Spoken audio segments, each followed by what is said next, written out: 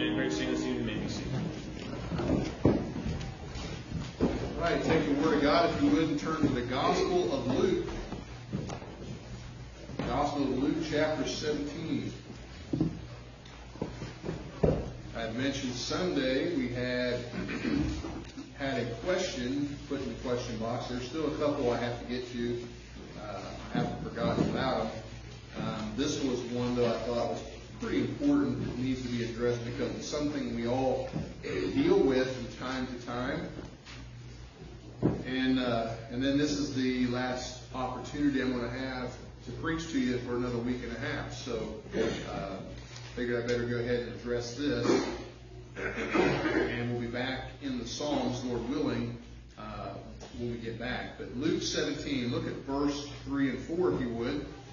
Very familiar subject, not maybe familiar verses, but very familiar subject in the Bible, and this has to do with forgiveness. Luke 17 verse 3 says, "Take heed to yourselves, if thy brother trespass against thee, rebuke him. And if he repent, forgive him. And if he trespass against thee 7 times in a day, and 7 times in a day turn again to thee, saying, I repent, thou shalt forgive him." Now, forgiveness is a big topic in the Bible. I've probably preached on this over the years, probably, 15, 20 times, several different messages. I'm going to give you just some nuts and bolts things to kind of maybe help you a little bit here in this. I'm not going to get too deep into anything, but I think just something to help you with this particular area, because this, the question we had, I'll tell you about it here in a minute. It was a good question, but this is a very, very important topic. And so let's get started. Let's pray, and we'll get right into the message. Our Father, we thank you so much for the Scriptures. We're thankful, Lord, that the power of the Word of God can completely transform our lives. And without your Word, Lord, we don't know what it is that you want us to do. So I'm thankful that you have given us the complete revelation of the Word of God. And Lord, we have the Holy Spirit that is guiding and leading us into all truth. And so, Lord, I pray that you help us here tonight. Lord, if there be one here in our service that's not sure if heaven is their home, I pray that tonight will be the night they get saved.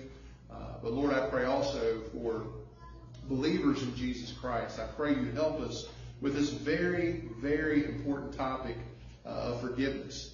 And Father, we ask and pray these things in Christ's name. Amen. And before we get into the message, it's good seeing Sarah. I saw her there and forgot to say something earlier, but I wanted to make sure and let her know that I saw her. Anyway, here in this passage, let's look at these 2 verses again. It says, "Take heed to yourselves, if thy brother trespass against thee, rebuke him, and if he repent, forgive him." Now, some people look at this verse like, oh, well, if they don't repent, if they're not sorry, then we don't have to forgive them. No, that's not what it's saying at all. Matter of fact, that's not at all what these verses are teaching. This passage is not teaching that if you rebuke someone and they do not repent, then you don't forgive them. Forgiveness still must be done from the heart. Forgiveness is not an option for the Christian. So this passage is actually talking about the expression of forgiveness. That's what these 2 verses here are talking about. And when you talk about forgiveness, you have 2 individuals. You have the forgivee, and then you have the forgiver.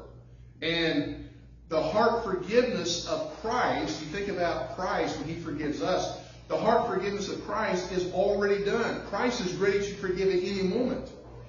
That's the way a Christian ought to be. Ready to forgive at any moment. Now, when we sin against God, every sin we have is against God. When we sin against God, we don't get forgiveness until we ask. Now, at salvation, all of our sins are forgiven. They're all under the blood. But our relationships are affected. That's why we have 1 John 1:9 in the Bible. When we sin, it says if we confess our sins, he is faithful and just to forgive us our sins. You see, his heart is already there to forgive, just like a Christian's heart should already be ready to forgive and actually forgive the individual that offended us. But the expression of forgiveness is not complete if that person does not repent of whatever sin it was they had. Just like our forgiveness is not complete if we don't confess our sins to God, that expression of forgiveness that Christ has for us will not be complete. Now here's the question. The question that was put in the question box. It says, when someone intentionally hurts you repeatedly, how do you forgive with a good spirit? And that's a really, really, really good question. Really good question. Now, let me read the question again because I want to, a lot of times when people ask a question, there's usually a little more detail that I need and some to dig down a little bit further to see exactly what it is they're talking about. It says when someone intentionally hurts you. Now, we're going to talk about that intentionally hurting you in just a second. When they intentionally hurt you repeatedly, how do you forgive with your spirit?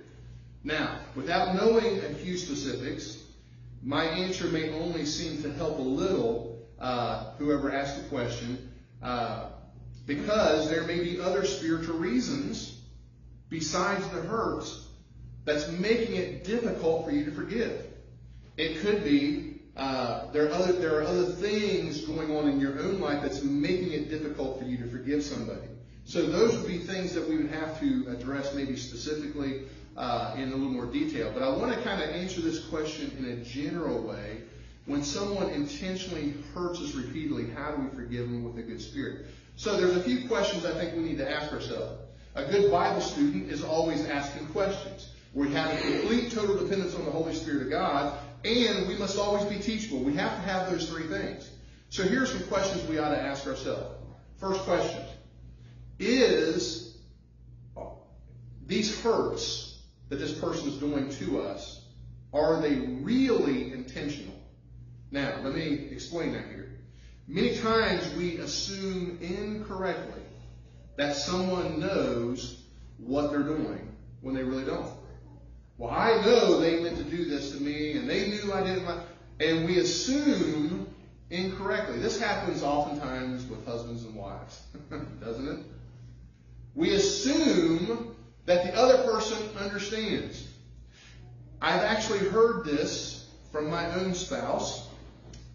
Well, if you don't know what you did, I'm not going to tell you.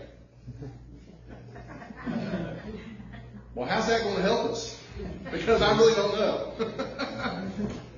Now, that may seem obvious to the female of what the hurt was. A guy can just say, he can look and say, you're not happy. Something's wrong here. What's going on? Well, you ought to know. No, I really don't. You see, this is what takes place. Sometimes the hurt that was caused is completely unintentional. Now, at the time when you're hurt, you feel like, oh, they've done this on purpose. I've told them about this, and this is like the 8th time that they've done this. Well, it still might be completely unintentional. You know, it might be something that maybe they just have been in a bad habit of doing something, and they're just still trying to work out of it. So, here's the thing that you have to do, though. If you're one of those people, and it's not just females who feel that way, it's males that feel that way sometimes too. Okay? So let's be fair. So if you're one of those people that feel that way, well, they know what they did, and they hurt me intentionally. Take your Bible and turn with me to Matthew chapter 18. The Word of God is very clear in how you are to address this. Matthew chapter 18, look at verse 15. Now this passage of Scripture here, over the years, we have incorrectly used this when dealing with church discipline. This is not what this passage is talking about. It has nothing to do with church discipline. That's not what this is. This is actually dealing with personal offenses. And it's very clear here if you look at verse 15. It says, moreover, if thy brother shall trespass against thee, that's not against the church, it's against thee personally, what are you supposed to do? Go and tell him his fault between thee and him alone. Now, did you get that? If he shall hear thee, thou hast gained thy brother. So whose responsibility is it to communicate that the hurt has been done? The person who was hurt. They say, hey, you know, when you did this, you may not have intended to do this, but this hurt my feelings. It made me feel bad. And I'm telling you what, Becky and I learned this one verse and actually made it a practice in our marriage. It has made our marriage so much better. Because we communicate with each other And if something's done and she hurts me, or I hurt her, we can communicate that to each other. We're doing what the Bible says we need to do. We don't just say, well, they ought to know. Because they may not. And many times they don't. Now, if you are uncertain in a situation, always give the benefit of the doubt. Now, when there are continual hurts, it is to your benefit to let the person know. Otherwise, they're going to keep hurting you over and over and over again. Now, you have to assume right now it's unintentional. Now, if they told you, we're dealing with intentional hurts here. If they told you they are trying to hurt you, that's pretty intentional.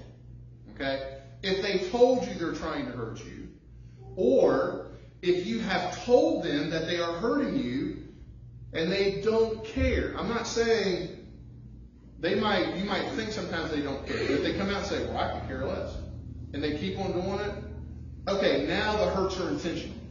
They don't want to do anything about it. That's what we're dealing with here, are these intentional hurts. Now, if you've told them over and over again, they're like, oh, I'm sorry. What does the Bible say you're supposed to do? If they repent, forgive them. Doesn't matter if they do it again. If they repent, forgive them. If they repent, forgive them. You keep forgiving. You keep forgiving. That's what's supposed to be done. Now, if they just say, well, I don't care. I don't care if it hurts you. I don't care how you feel. All right, now that's what we're getting into. How can you forgive somebody who's intentionally hurting you over and over again and do it with a right spirit? So the first question was, is it really intentional? The second question would be this. What is forgiveness? It's pretty important for us to know what forgiveness is if we're going to forgive somebody. So since we're here in Matthew 18, look at verse 21 if you would. It says, Then came Peter to him and said, Lord, how oft shall my brother sin against me, and I forgive him? Till 7 times? Jesus saith unto him, I say not unto thee until 7 times, but until 70 times 7. Therefore is the kingdom of heaven likened unto a certain king, which would take account of his servants, and when he had begun to reckon, one was brought unto him, which owed him 10,000 talents. Now, somebody has done some calculation on this, that 1 talent, how many talents did he owe? 10,000. Somebody did some calculation that at that time, 1 talent was 6,000 days of labor.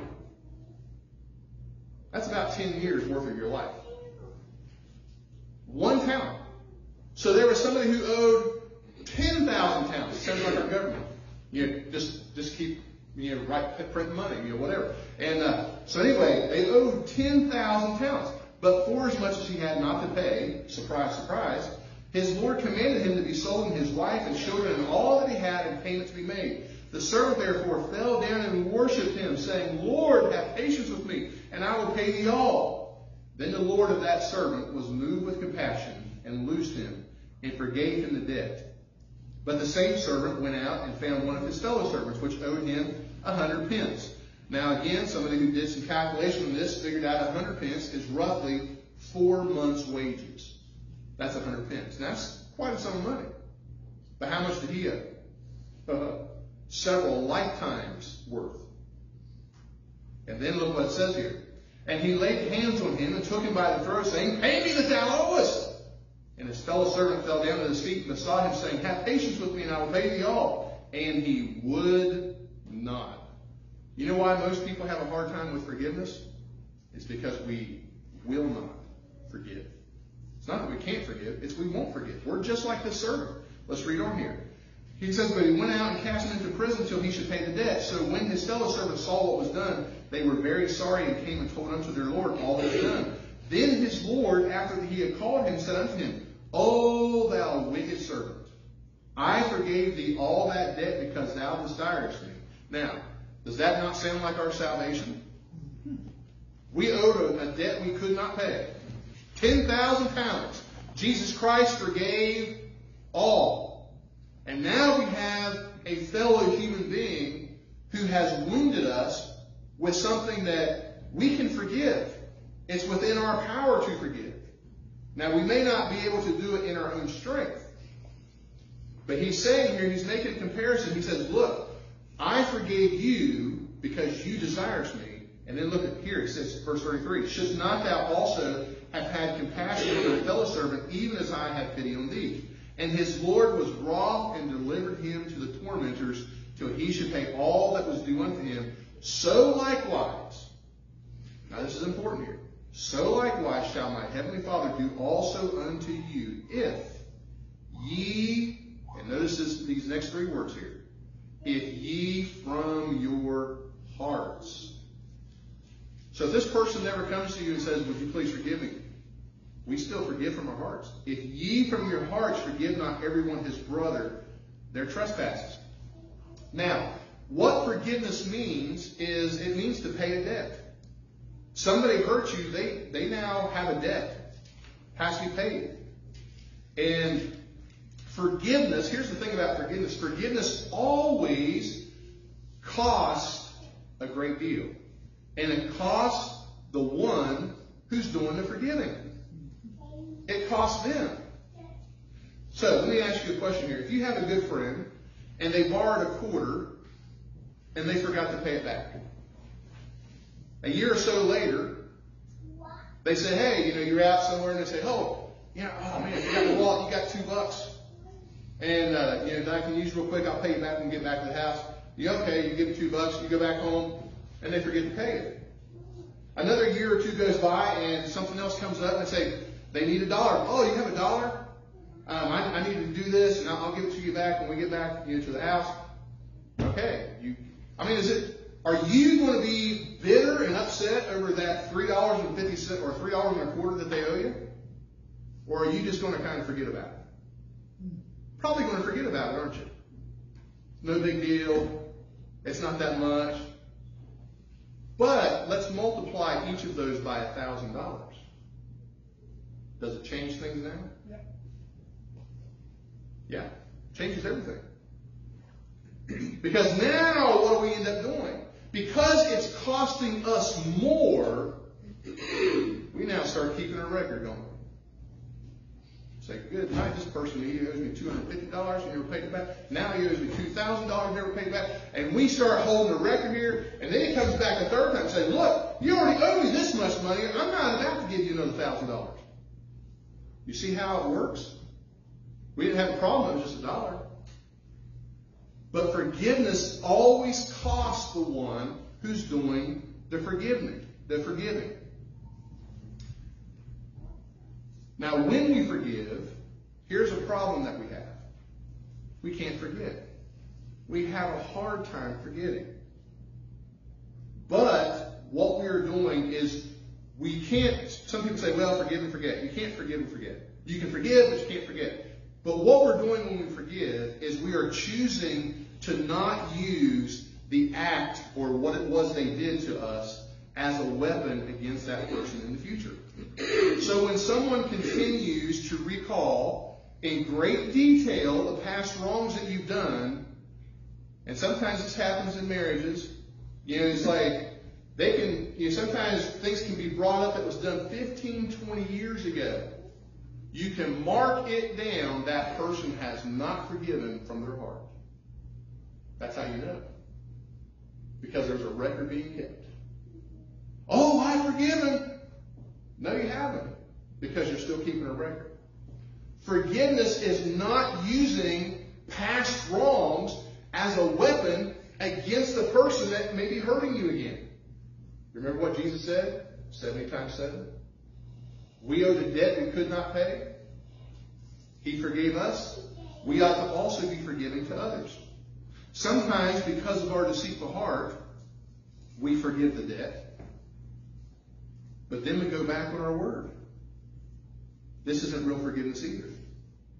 What if Christ did the same thing to us? He goes, well, I'll forgive you your sins. And then, the next week it's like, oh, I changed my mind. I'm not forgiving you. Sometimes that's what we do.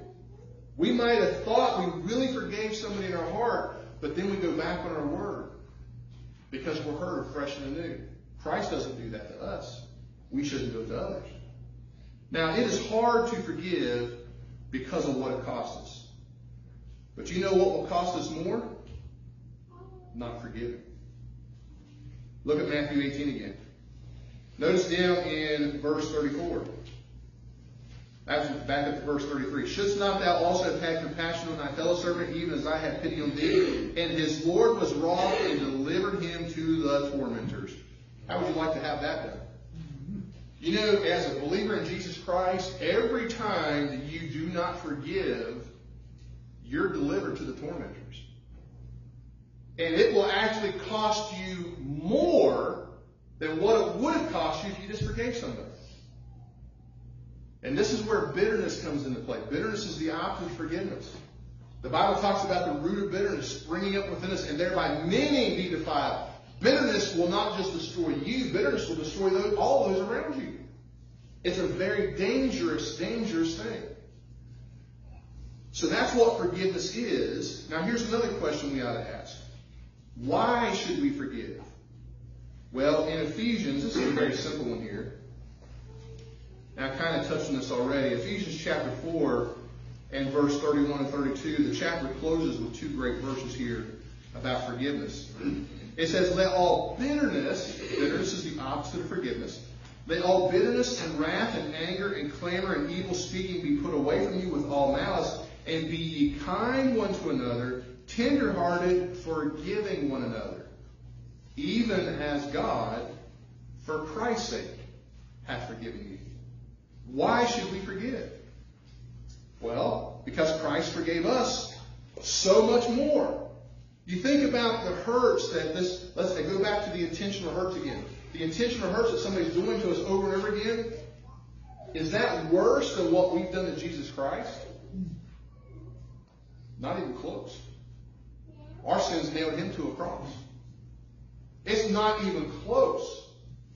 Now, it still hurts. It's still just as real. But the reason we ought to forgive is, one, because Christ forgave us. Two, because it makes us free. We're the ones that's benefited from forgiving. And it's also the thing that we need in order to reconcile relationships. And then, if we want our hearts revived, guess what? We need forgiveness. The first church I served in as a youth pastor, I was served there 3 years, and we had 3 pastors in 3 years. It was a rough church. There was a large church that split twice in the 3 years I was there. When I first got there, we were running about 600-700 people. When I left, it was about 250. And it was just a lot of bitterness in that church.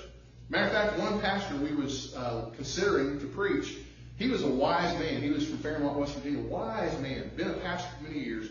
And I thought, man, I hope this is the guy we get. Because he's gracious. He's just a servant. He's just very spiritually minded. And he preached a message. And before he preached the message that night, he was actually there candidating. He told the people, he says, I'm going to tell you right now, I laid out a fleece.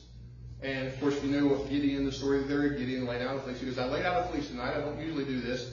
But I asked the Lord to show me something, make it plain to me. And I'll tell you what that fleece was after I preach this message. He preached a message on forgiveness.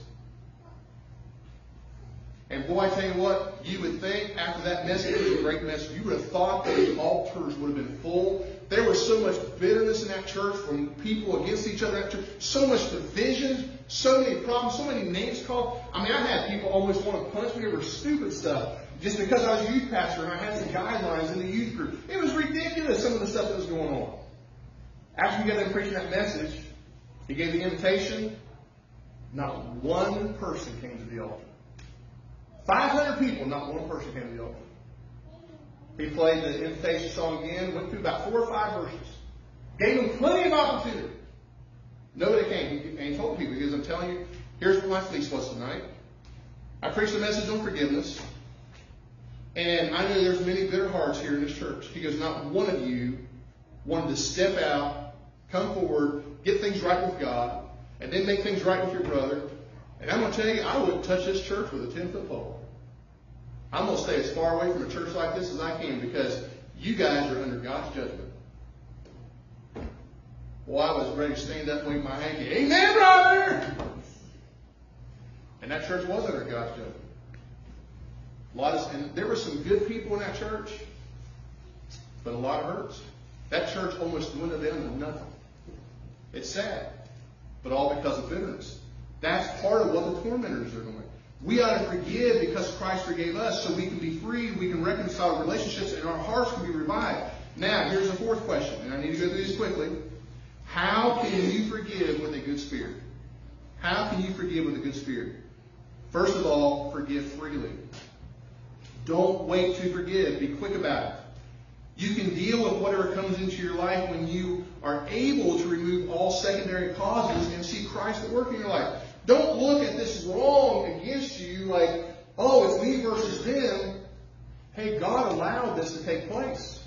This is a secondary cause. What's the primary cause? The primary cause is that you be conformed to the image of Christ. Christ is working on you. So remove all secondary causes. It makes it so much easier to deal with forgiveness. Forgive freely. Joseph in the Bible, in the Old Testament, Joseph didn't forget what his brothers did to him, but he forgave them anyway. You see, he saw God's hand at work. He said, it wasn't you that sent me hither, but it was God. So forgive freely. Secondly, forgive fully. We should be so full of forgiveness because of what we have been forgiven. Oftentimes we just forget what we've been forgiven. Yeah. That's the problem.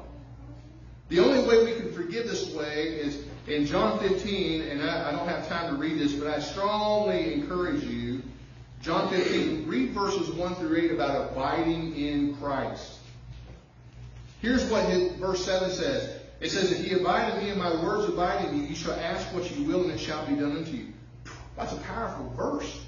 Psalm 119 verse 165 says this, great peace have they which love thy law, and nothing shall offend them. That word offend means to cause to stumble. You know what bitterness does? It causes you to stumble. Great peace have they which love thy law, and nothing shall offend them. We need the Spirit of God abiding in us, and that enables us, through the power of the Holy Spirit, to be able to forgive fully. So forgive freely, forgive fully, forgive finally. Don't use it as a weapon against them. In Isaiah 43 verse 25, this is what it says. It's talking here about God, and it says that God will not remember thy sins. Now, does God have a bad memory? No. Is it that he forgot our sins? No. He's choosing not to bring our sins back up again. That's what he's doing. We are to be like him. In other words, don't keep score. This is the 18th time that you've done this to me. Remember 70 times 7? Don't keep score. So we need to forgive finally. And then lastly, forgive forcefully. Because forgiveness is not natural. There's a hard thing. Forgiveness is not natural. It is a spiritual thing. But because it's not natural, this is why it's not easy. Everything that's natural is easy. What if God said in the Bible, hey, when somebody intentionally hurts you over and over again, on that fourth time, pick up the heaviest thing you can find and whack it upside the head? That'd be pretty easy to do, wouldn't it? That's what your flesh wants to do.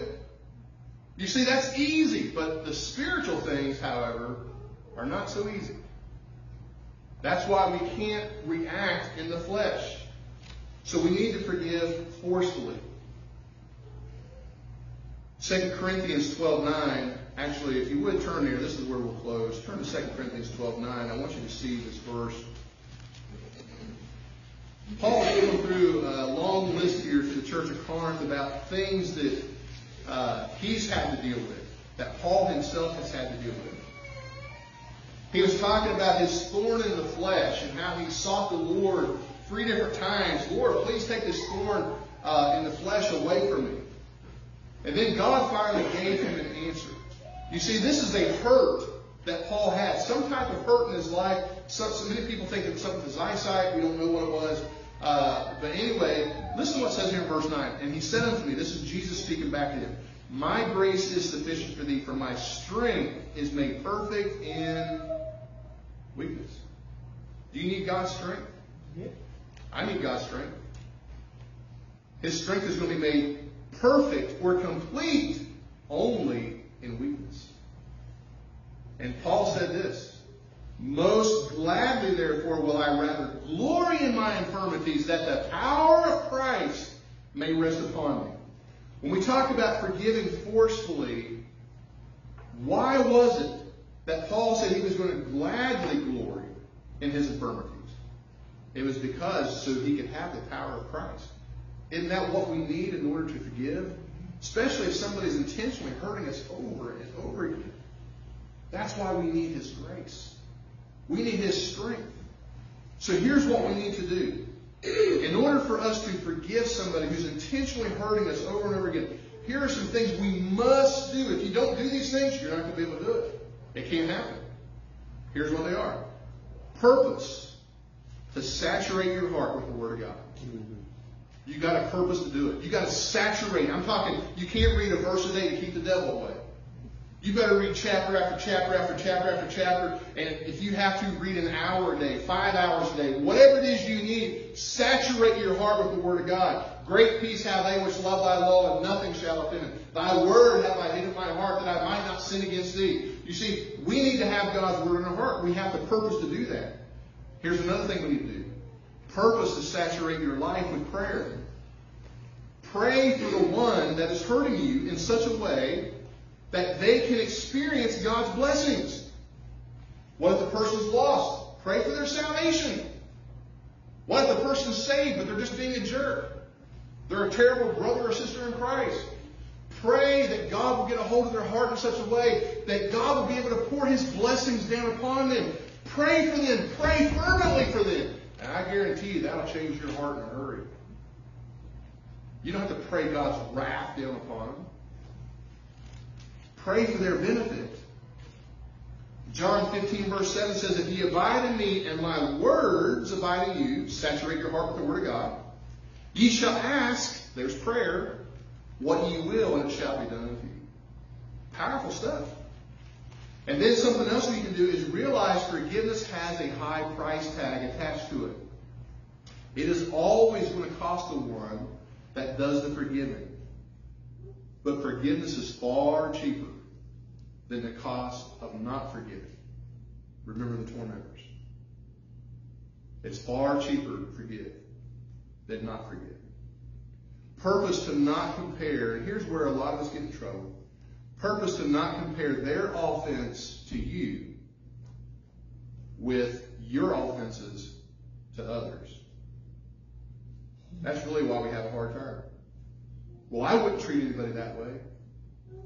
Instead, what we ought to do is compare their offenses that they did to you with your offenses that you've done to Christ. That's really what we ought to do. Many Christians get stuck in their Christian growth because they refuse to forgive, or they refuse to do these last things. Saturating their heart with the Word of God, with prayer, realizing forgiveness has a high cost. It has a high cost. But it's far cheaper than dealing with the tormentors. And make sure you compare their offense to you with your offense to Christ. And we get to a place where we don't apply these steps in our life. And what happens is we don't have Christ's power in order to forgive. That's how Paul was able to gladly glory in his infirmities, that the power of Christ could rest upon him. That's what we need when it comes to forgiveness. There is no greatness in the Christian life without forgiveness, because this is one of the greatest attributes of our lovely Savior, Jesus Christ. Forgiveness is not easy, but it's necessary. This is what God has for us. I hope this helped answer the question. Whoever asked the question, and if you didn't ask the question, I hope this was a help to you as well. But this is one thing we all deal with on a regular basis, because we all are going to get offended. We're all going to get hurt, and sometimes we're hurt the most by the ones we love, and it happens that way. But as a Christian, we still need to forgive. And if you're here tonight not sure heaven's your home, Christ wants to forgive you. He wants your sins to be forgiven, put under the blood. You need to get that settled. Let's all stand. We'll have a word of prayer. Our Father, we thank you for the Word of God. We thank you for your blessings. And Lord, we're so thankful that we can experience forgiveness from you. Lord, I pray and And I know, Lord, it's easy to preach this type of message. But boy, Lord, it sure is hard to practice it. But this is really where the feet hit the ground. This is the real thing right here. This is the real part of living the Christian life, is being able to forgive. And Father, I pray that you help us to keep looking unto Jesus, the author and finisher of our faith. Lord, not looking at the one that's hurting us, but Lord, we can truly saturate our heart with the Word of God. We can pray effectively for the one that is hurting us. And Lord, we can compare their offenses to us with our offenses that we've done to you. Help us, Lord, for Christ's sake, because you have forgiven us. Help us to be forgiving one to another. And Father, we ask and pray these things. Ask you to bless this song of invitation time now. In Christ's name we ask it.